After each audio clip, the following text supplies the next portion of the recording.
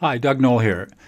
Difficult conversations are like 1,000-pound gorillas hanging on your back. You've just got to carry the stress and the anxiety and the unhappiness and the upset, knowing that you can't have a conversation that you want to have with another person because you're afraid. You're afraid they're going to explode. You're afraid they're going to overreact. You're afraid they're going to get triggered. You're afraid you're going to get rejected, that your relationship is going to be damaged. In fact, that's why it's a difficult conversation. Because it's not about pleasant things, it's about tough stuff, and you avoid it. Well, here's the thing. As a lawyer-turned-peacemaker, I'm starting a new project where I am facilitating difficult conversations.